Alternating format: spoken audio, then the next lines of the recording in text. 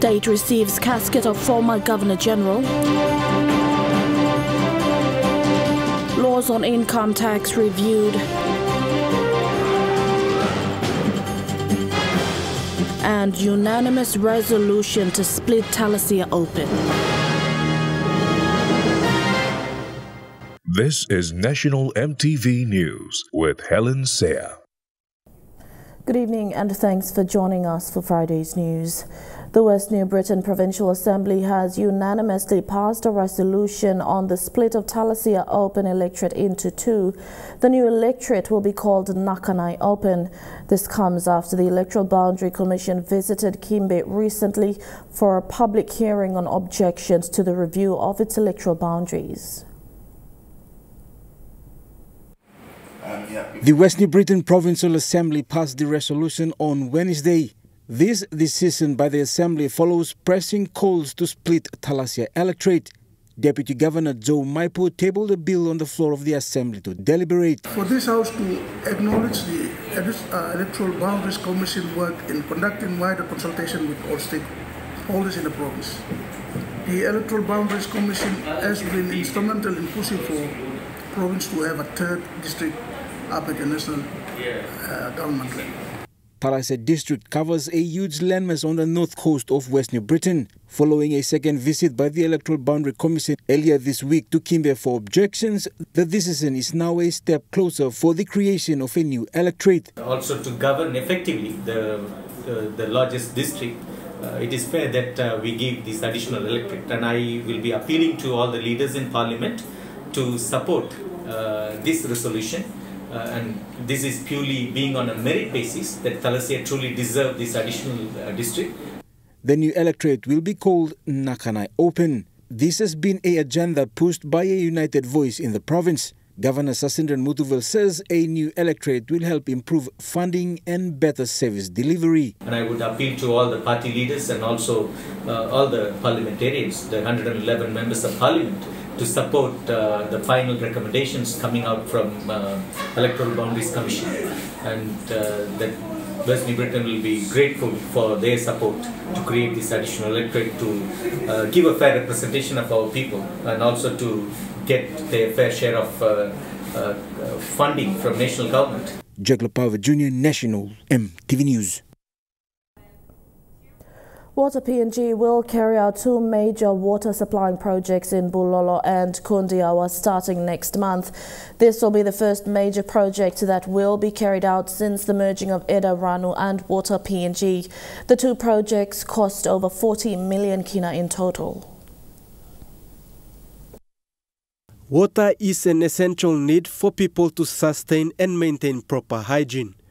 Today was a historical day for the people of Bulolo and Kundiawa after years of suffering without proper water supply.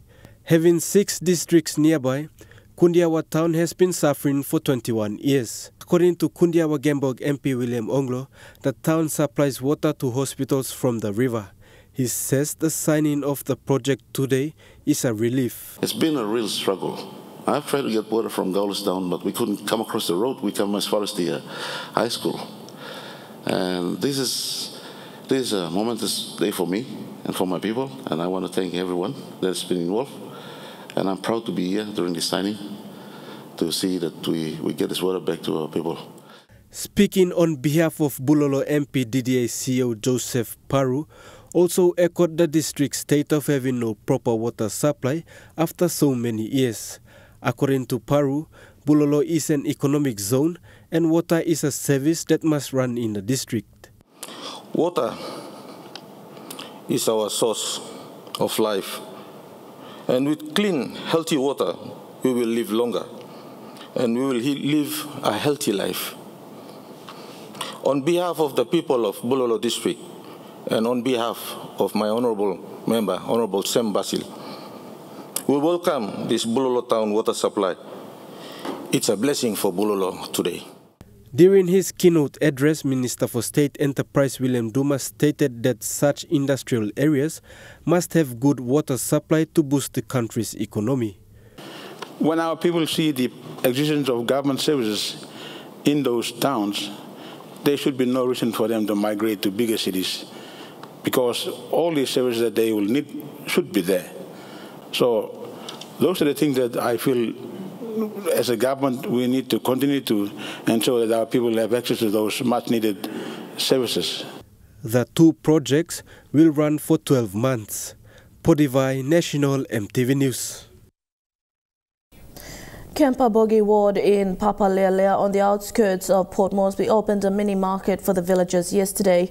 This is the first project to see its completion after the ward's establishment 2 years ago. The mini market will help generate some revenue for the ward itself.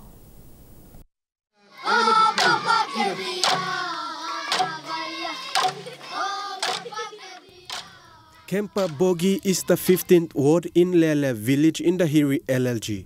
The ward saw its first project unveiled yesterday. Thank you. And now, open.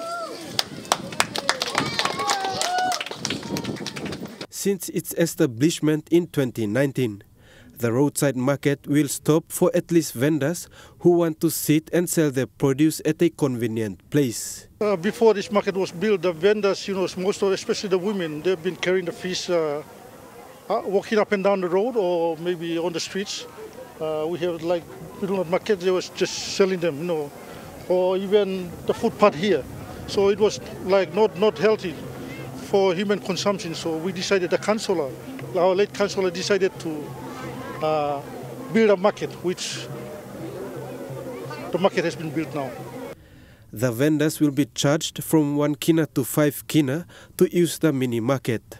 Ward Chairman Hena Okari believes the market will generate income for the ward to do other projects that will benefit the village. We are also trying to do some maintenance on this main bridge, Lele main bridge, and also put up the solar lights where there is no electricity power. So these are areas, these are all in the pipeline, and we are looking forward to carrying out all this. However, the ward chairman wants the villagers to take ownership. This ward or the Lele village as a whole must take ownership of this mini market, this building. Whole village must take ownership. So in the long run, this market will generate good money for the village. The market was named after the late ward councillor Daure Noho, who passed early this year. Podivai, National EMTV News. National EMTV News continues after these short messages. Stay with us.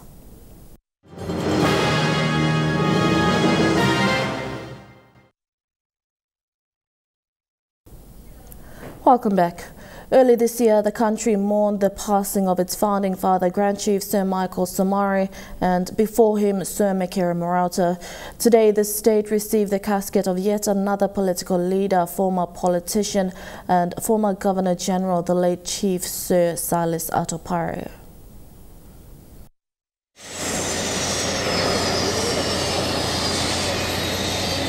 The casket of the late Chief Sir Silas Atopare arrived on a chartered flight from Goroka and received at 12:40 p.m. today at the Jackson's International Airport. With the country's flags at half-mast ensuing a state funeral procession. People turned up at Jackson's Airport to witness the arrival of the late chief. The casket was accompanied by the late chief's 2 widows and immediate family members and received by the acting Prime Minister Sori Ewe, Minister for Urbanization and Housing in charge of funeral arrangements Justin Chechenko, and the PNG Defence Force Commander Gilbert Toropo. Let me salute this great man and many fathers who have come before us and passed on.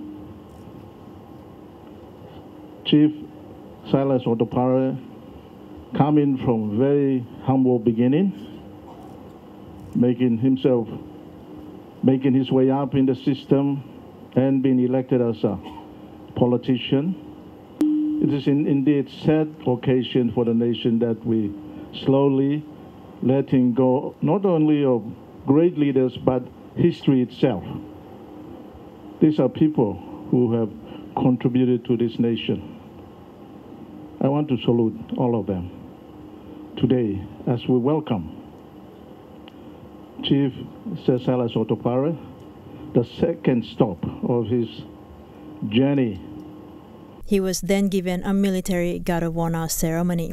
After formally receiving the casket by the acting Prime Minister on behalf of the state, the casket then departed for the Government House.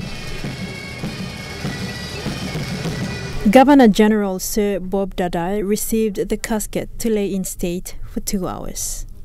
Today, me receive him. Body belong late Governor General. One time all family belonging, Mary belonging, na Piganini belonging. All family, extended family. Pusat, Yubla come long as place, long Goroka, na Eastern Highlands. God, I'm missing out in a long time belonging. I'm also Yubla can kiss him belly sick. Me bla long here long up man was big bla mama stro. Me like talk thank you. Long time, late sir, after Pare, Mr. Governor General, and Mr. country blow me blind. And Mr. country go through. Also in attendance to pay his respect was Australian High Commissioner to PNG, His Excellency Jonathan Philp. At 3 p.m, the casket was later moved to the Port Moresby Funeral Home. The state funeral is set for Tuesday, 5th of October 2021 at the Sir Hubert Murray Stadium. The late Chief Sir Silas Atapare entered politics in the 1980s and served as the 7th Governor-General of Papua New Guinea from November 1997 to November 2003. In 1998, he was knighted by the Queen as a Knight Grand Cross of the Order of St. Michael and St. George. A highlight of his career is bringing order when violence and controversy marred the electoral process in PNG's oil and gas-rich Southern Highlands province in the 2002 national general elections. The late chief died at the age of 70 in his home in Goroka, Eastern Highlands province, during the 46th independence celebrations. Kilawani National EMTV News. Meanwhile, the body of the late Sir Peter Luce will be flown into Port Moresby tomorrow to be prepared for a final farewell in 2 weeks' time. Member for Maprik John Simon announced this in a media conference this afternoon. He said Sir Peter was a founding father of the country and he deserves the full respect of a proper state farewell. Sir Peter passed away this morning in Maprik. He was 85 years old. One of our founding fathers, we call it the Quilablo Maprikna, Quilablo Pango Padina, Stronglo Manlo Isipik and Papua New Guinea has left us. Sir Peter has left us this morning after a very short illness. He was at his village in Amuk and he felt a bit sick. They drove him all the way to Maprik. Before reaching Maprik, he sort of left us, and as soon as we reached Maprik Hospital, he was pronounced dead on arrival. We are making arrangements to bring his body down to Moresby. He's got his families, some families in Australia, and his grandchildren in Australia as well. And as soon as we get all the families up here, we will make announcements on funeral, on the funeral service and the programs of his funeral. The body will be taken back to Maprik after that, and it will be laid to rest in Maprik within the vicinity of the town. We have made arrangements and understanding with the family. That is before his passing on. Before the independence celebration, we had a very good understanding with the family that Sir Peter Luce will be laid to rest in town. So I'm appealing to other Mapriks who are around who are seeing this. Suppose you stop on the map now, you stop close to the Moresby. You like, give me stand up on time now. Kisi body blo papa, I'm 2 o'clock tomorrow by come up lo place balus, lo Jackson's, lo close to lo international site where all VIPs are come along. Government NAC to right. Lo show him respect lo papa. Na body by come lo dislahap. Bam black kisim na come straight long funeral home, and we will allow him to rest. Today the body is in Maprik. When he passed on in the morning, We allowed the body to be taken back to his house. That's at Amuk. And after lunch today, they brought the body back to Maprik. And the body is now in Maprik town at the resource center, where my conference room office is. It's got aircons and things there, so the body is kept there. We've made arrangements with people to go help who does the funeral arrangements, to go and treat the body, make sure the body is okay and ready for the night. Tomorrow body come down on, yeah. And now looking at the NAS Fund market report, the Kina opened unchanged at $0.2850 in the interbank market this morning. At Bank South Pacific, your Kina will buy $0.2775 $0.3800 Australian dollars, $0.2316 euro, and 30.28 Japanese yen. Looking at commodity prices at New York close, gold is trading lower, coffee higher, cocoa closed lower, copra closed higher. Crude oil is trading lower, palm oil and copper closed higher. And on the stock market, the Dow Jones closed lower, the ASX 200 is trading lower, and the All Ordinaries is trading lower. Chuka Sports is next. All the details after the break.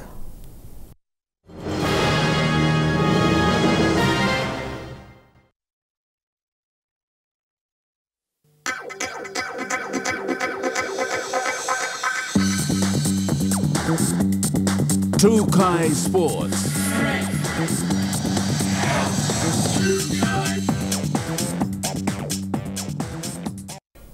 The Papua New Guinea Football Association is urging all the players and staff in their competition to get vaccinated.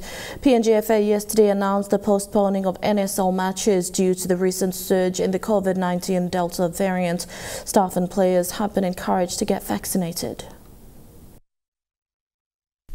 The Papua New Guinea Football Association is urging all its teams and competitions to vaccinate against the COVID-19 pandemic. Staff at the PNGFA office are all being urged to vaccinate.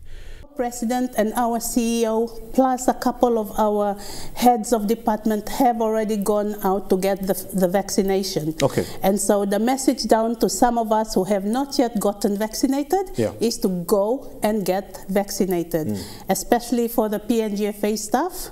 It has become now a measure that we have to follow, the example that has already been set by our president, Mr. Nato. For teams to travel overseas, especially the national side, all players and officials will have to be vaccinated. As for us, the staff, we will all get vaccinated. For the players, those that are in the national team or will be appointed in the national team, they have no choice but to also get vaccinated, together with the traveling officials. The PNGFA is urging the teams in the National Soccer League to vaccinate as well, so that restrictions can be eased for the competition to return to the field of play. Currently, the Kumul Petroleum National Soccer League competition is on the sidelines waiting for the controller's approval to return to competition. For the clubs, well, as we can see, this measure that has now come into effect as of today, it's a result of PNG not getting the vaccination that is required. So my message to all my teams and the players and officials is, please get vaccinated. Let us help this country and football bring the vaccination number up, the rate goes up, and so this kind of measures that are now currently in place for a month will not come back again. So we need to help ourselves. Fidelis Sukina, Chuka Sports.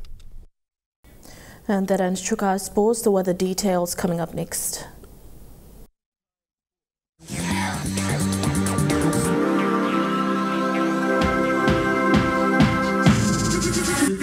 Chuka Sports.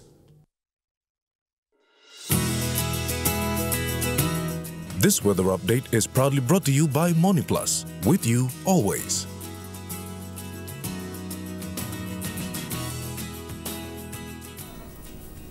I'll look at the weather forecast in the southern region. Cloudy with some showers and thunderstorms in Port Moresby. Cloudy with a shower or two in Daru, Kerema, Alotau and Popondetta.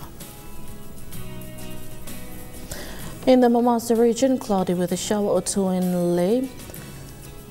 Cloudy with some showers and possible thunderstorms in Medang, Wewak, and cloudy with a few showers in Vanimo.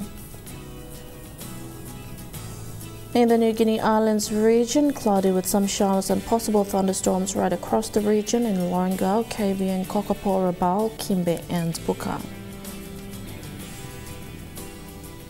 And in the Highlands region, cloudy with rain showers and possible thunderstorms tonight, then morning fog in Mount Hagen, and cloudy with rain showers tonight, then morning fog in Goroka, Kundiawa, Mindi and Wabeg.